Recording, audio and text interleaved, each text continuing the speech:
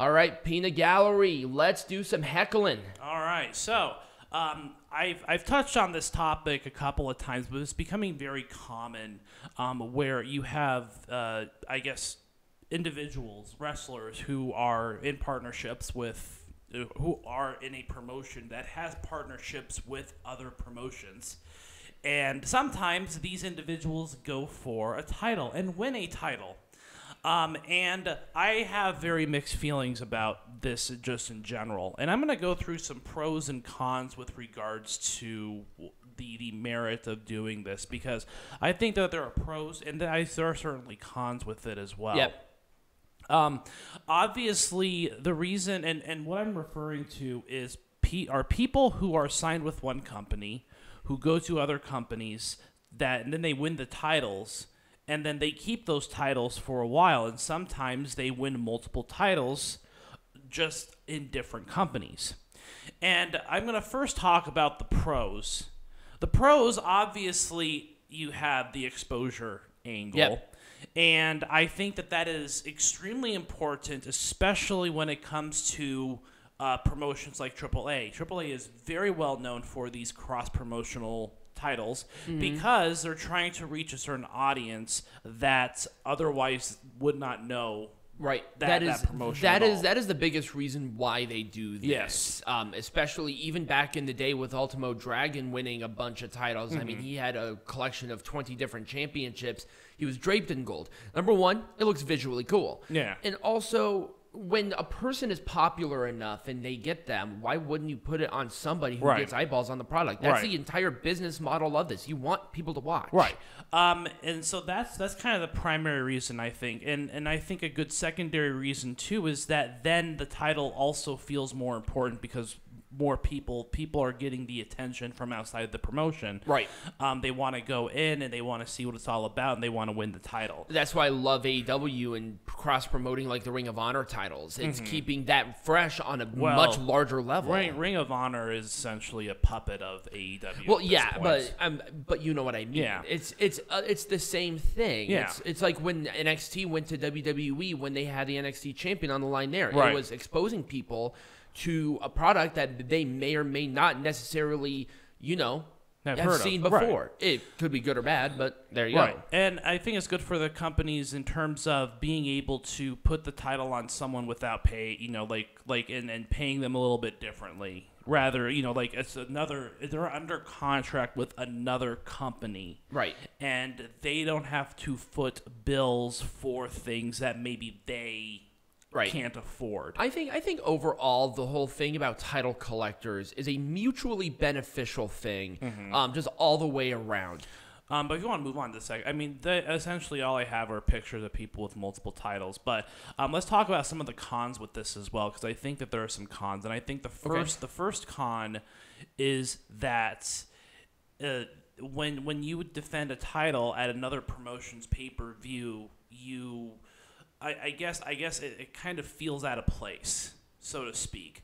It doesn't make it puts emphasis on a product that is not of that home brand, and I think that can be detrimental, especially in the case where you already have a title. Like for example, the women's champion, the Rayo de Reina's champion, being defended at Impact Rebellion. I think what it did is that it took away a spot that someone else could have occupied. If it was on a regular show, I probably would have been more accepting to it, because now I understand what you're saying. Because this is a pay-per-view, and with a company like Impact Wrestling that does a limited amount of pay-per-view time because they don't have pay-per-views every month, I could see this rubbing people the wrong way. And I think the other thing that I want to mention too is that if you have the title on someone from a different promotion, it kind of implies that the people that you have already signed aren't good enough for that title. I think that it really gives off that vibe as well. I could see that. Now, some promotions almost strictly do outside signings like Austin Aries. Yeah. Like there are people that will book like multiple dates with a promotion, but they they're not necessarily signed with the company. And I think that it would rub people the wrong way too if they saw, oh, this person is our champion, but this person can't be seen. This person is kind of signed with a different company. Great segue. Yeah, great segue for Kenny Omega. You have the world champion. Yeah, with Kenny Omega. He held the Mega Champion for a long-ass time. Yep. And it seemed like the Mega Champion, number one, the Mega Champion was on someone who was in a different country. Yep. Someone who was above and beyond any of the wrestlers that they could have possibly built. And you just didn't have anyone really viable in AAA as a result, because it just seemed like, oh, here's Kenny Omega, and he's just like this megastar, and then everyone else is like, oh. I will say one thing in contrast of that is when he does lose to somebody, if he faced like Elio Del Vikingo, for instance, our current champion, I think that would have elevated Vikingo up even more. Right, to that mega star, but he didn't have the opportunity to do so.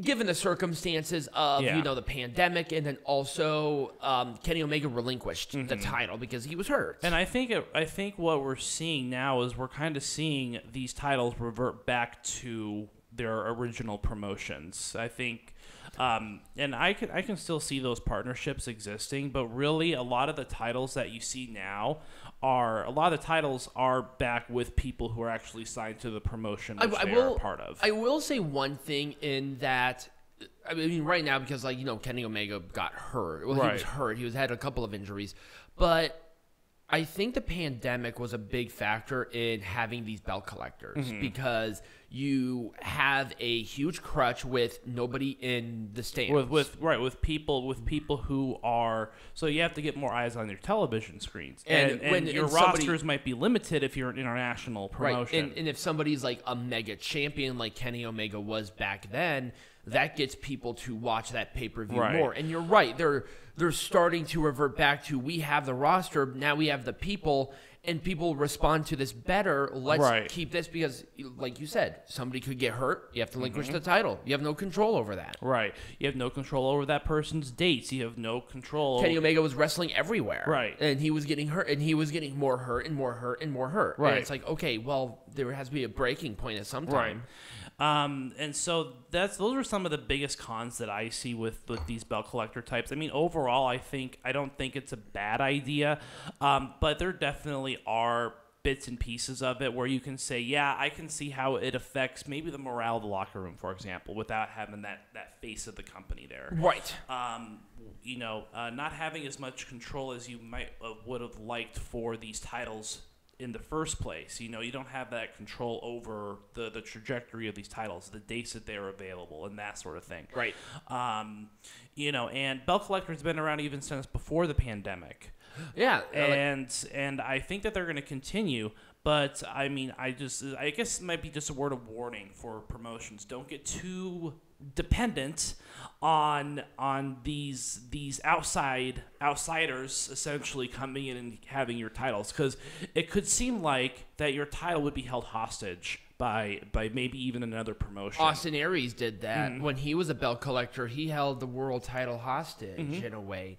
I think with Matt Cardona, because I think this is a great thing, and I really wanted to talk about this with your topic. I was really excited because Matt Cardona almost transcends promotions. Yeah, he does. Because he has made such a huge impact overall, and I think Kenny Omega is another great example of that, where he is almost above that thing. But he's still signed with Impact, and he's now holding the NWA World Heavyweight Championship. But he also has like 3 other headline titles. Yes. Now with Cardona, they are very limited on him wrestling in a full-time capacity. Yes. They're doing him for maybe marquee matches if there was like a big pop, because they had him defend that digital media champion against Guido Maritado from ECW, which once again, marquee match.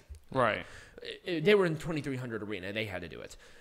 And with Cardona being the NWA World Heavyweight Champion and maybe not being the World Champion all the way across the board, right? It's actually bringing up the digital media champion. Right. It's giving it more legitimacy, right. I think, overall. So depending on what you do with the belt collector gimmick is where it is, but you got to be careful. Yes, you do. We've seen it successful. And we've seen it very unsuccessful. Or to the detriment. I think Kenny Omega's thing overall was a detriment to his health. Yeah, it was also, in my opinion, him holding the title as long as it did was a detriment to even just AAA as a brand. I think they had to rebuild that heavyweight division because the mega division. Because, they did not know that there was going to be a fucking pandemic. Well, I know, but he held it for like 300 days before then too. That's the thing though, and we're going to be talking about that on my segment. That is a standard for AAA or actually Mexican championships as a whole. They always have longer range. Yeah, always have. So speaking of which, I'm pretty much done with my topic. All right. But why don't we transition into yours after the break? Yeah, absolutely.